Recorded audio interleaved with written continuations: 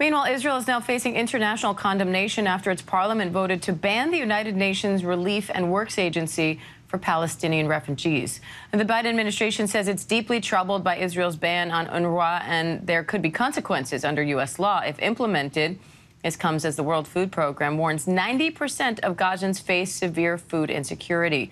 Senior Vice President for Crisis Response, Recovery and Development at the International Rescue Committee, Ciarán Donnelly, joins me now for more on this. Ciarán, thank you for coming on. UNRWA plays a critical role in serving people in desperate need in Gaza. So how significant is this ban from Israel? This ban is going to have devastating consequences on the situation in Gaza and the people in Gaza if it's implemented.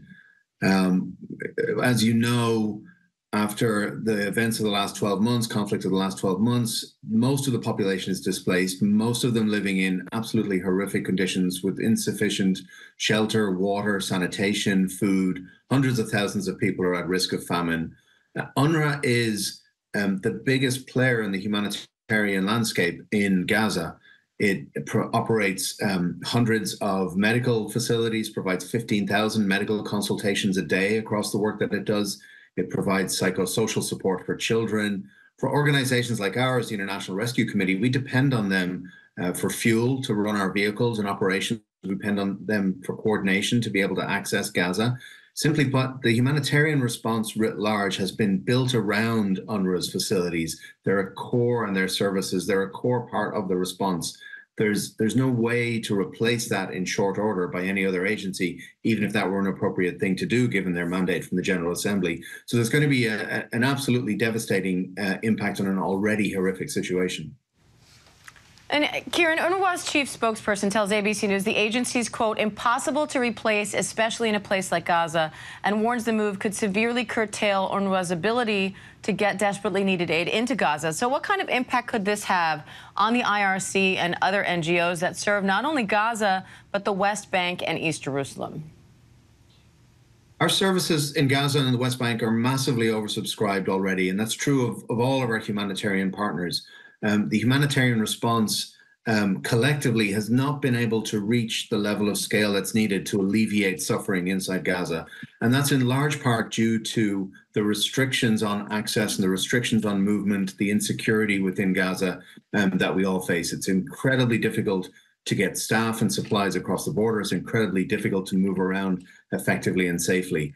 If UNRWA goes away, it's not possible for organizations like ours or the humanitarian community as a whole to simply scale up and replace it. So you will see an enormous gap created in an already insufficient response as winter looms and as thousands and thousands of Palestinians living in Gaza depend on UNRWA for basic services and basic facilities, and as organizations like ours depend on them for logistical support. And Ciarán, the UN Secretary General says Israel's ban on UNRWA, if implemented, would violate international law. The IRC describes the situation in northern Gaza as dire. So can anything be done to stop this ban? You know, we're an operational humanitarian organization. I think that question goes to political leaders who have influence within Israel and influence over Israel. And I think it really is a question for those who want to bring about a sustainable solution to the situation in Gaza.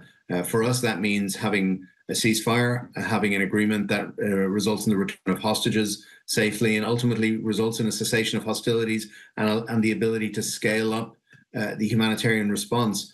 While things like the threatened dismantling of UNRWA are on the table, it's very hard to see how we get to any of that. So I think it goes back to Israel's international partners and whether they're willing to take steps to move towards a satisfactory resolution in Gaza. Now, UNRWA says Israel's ban will not change the refugee status of Palestinians, but the decision will severely harm their lives in future. So what are aid organizations like yours trying to do in the meantime? Obviously, we're taking stock of what options there may be to support or replace Palestinian communities if UNRWA services facilitate. But I have to say, it would be a mistake for people to take any signal of contingency planning from any humanitarian organization as either willingness or capacity to replace UNRWA services. Irrespective of questions of legal status and so on, there are 2 million people in dire need of humanitarian services in Gaza today, whose lives are at risk if the humanitarian response isn't able to scale up from its already, as I've said, insufficient level. Senior Vice President for Crisis Response, Recovery and Development at the International Rescue Committee, Ciarán Donnelly. Ciarán, thank you.